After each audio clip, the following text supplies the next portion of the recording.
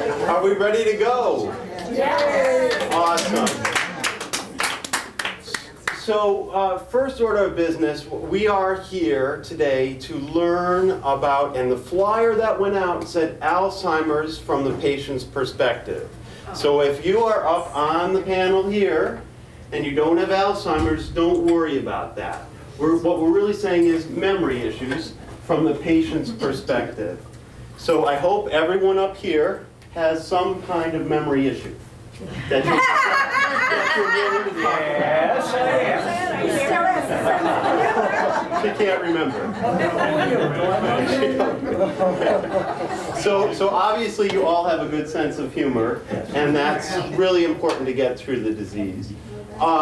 So if we could, right at the beginning, everyone else in the room are caregivers. If we could give these guys up here a big round of applause for being so brave.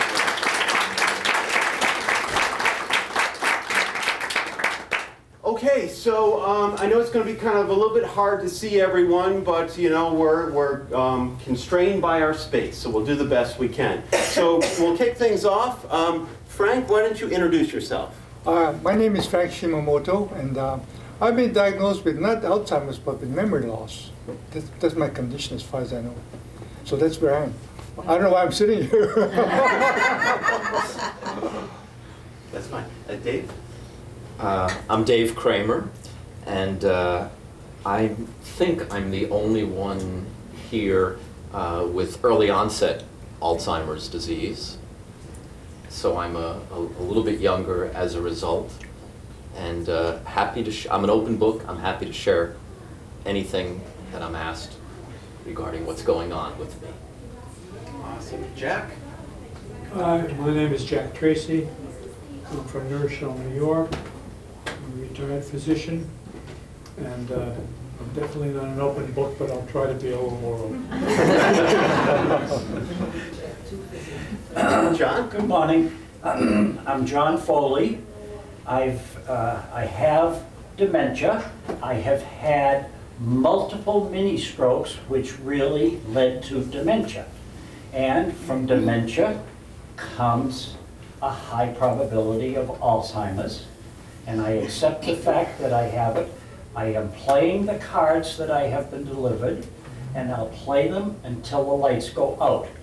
And that's what all of us need to do. I accept what I have, and I accept what I'm going to get. In other words, as time progresses, I know where I'm going. I have to thank Clark very much for having a person do a presentation over at the church for us one week, and she showed me on the tape there. It wasn't me, but it was exactly the way I have been and what's happening to me as time goes on. But I'm fully prepared to go with the flow. And I'm very fortunate to have my wife as my caregiver, Mary Ann.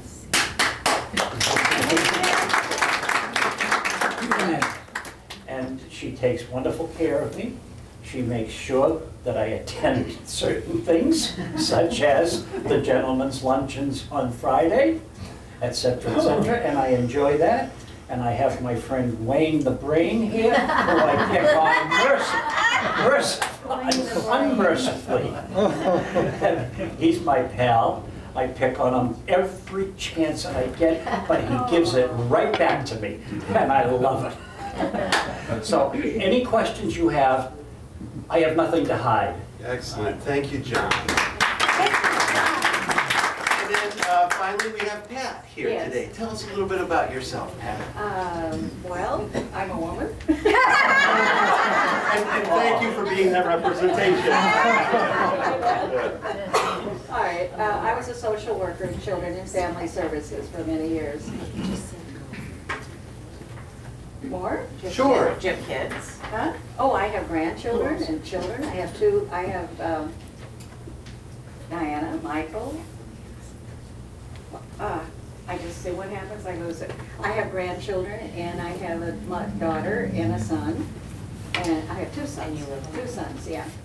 So maybe, and we'll try to get to everyone's questions, so we'll start early with questions because I want you guys to feel free. But also, any kind of statements any of you guys want to address, what our caregivers should know, what would be helpful for them to know, please speak up and say whatever you have to say. But I wanted to start with you, Pat, on that one thought where you were starting to say about the grandkids, you said, see, that's what happens, I lose it. Yeah, Can you just all the time. describe what that's like for you? I honestly don't know what it feels like because I'm not aware it's happening.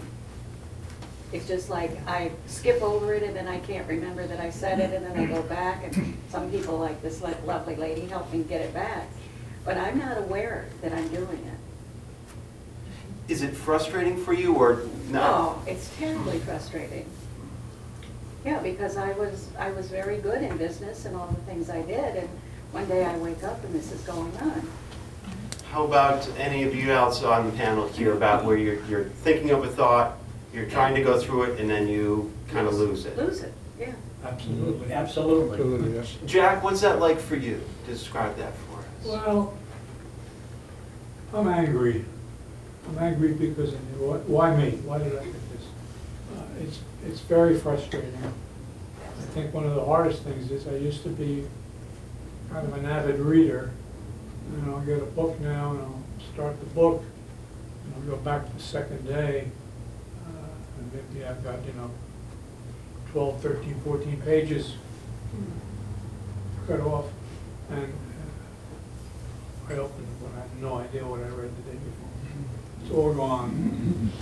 And I really can't read a book anymore because if I could read the whole book in one day, maybe that would work out better. But, what are you going to do? And I also have a wonderful wife who's the best caregiver around. It's a little nasty sometimes, but that's all right. That's about it. Have you changed the type of reading material?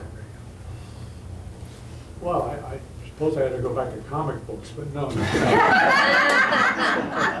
Lots of pictures I should have. But you're reading novels, not medical journals. No, I actually do still read the medical. I do better with the medical journals than I do with the novels. But I miss the reading. I keep thinking they'll come back, but I don't think it's going. How do you deal with that kind of thought? It makes you angry, frustrated. Yeah, that's about all. I mean, I don't throw things at the ground or anything. Yeah. Dave, how about yourself? I think that difficulty reading, just to continue on that, is very, very common. For me, the same kind of thing happens, though I don't think to the degree that Jack was describing. But for me, I find that the technology helps a lot.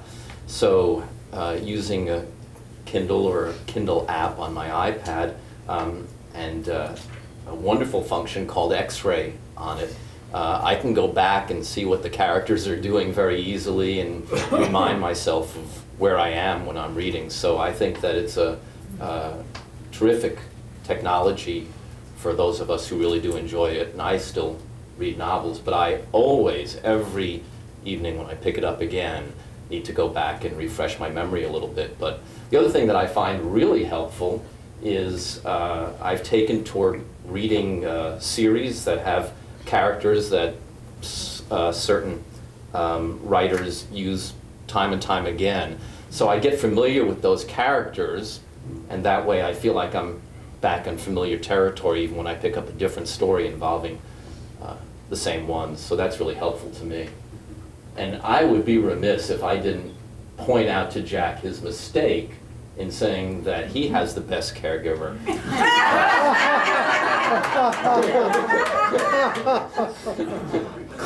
Clearly I do. Thank you, Tiffany.